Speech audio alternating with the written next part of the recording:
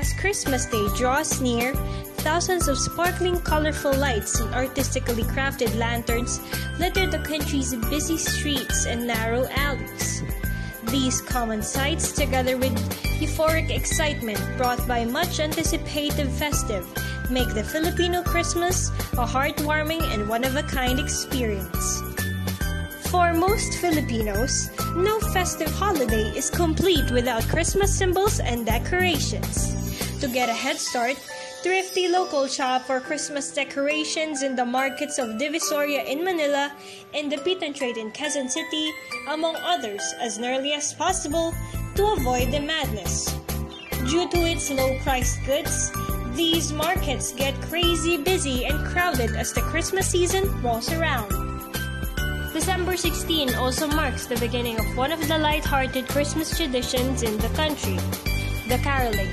A group of kids, as well as adults, would travel to villages with their musical instruments, expecting a handful of coins from the householders after singing Christmas carols under the twinkling stars in the sky.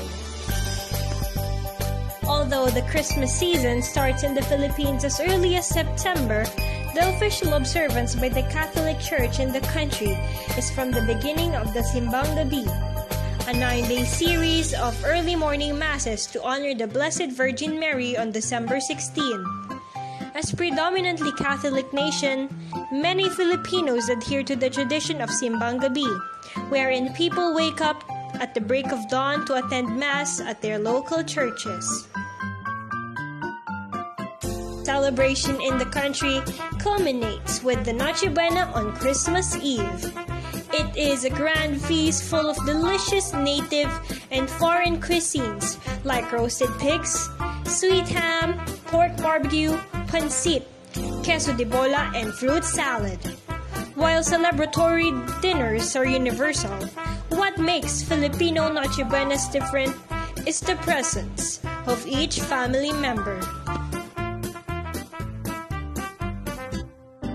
On Christmas Day, Filipinos traditionally visit the homes of their ninongs and ninangs, so the kids can pay their respect to their godparents. Usually, the children line up to perform a Filipino greeting of respect called pagmamano. Most of the time, the children are rewarded with aguinaldo or gifts like toys or money.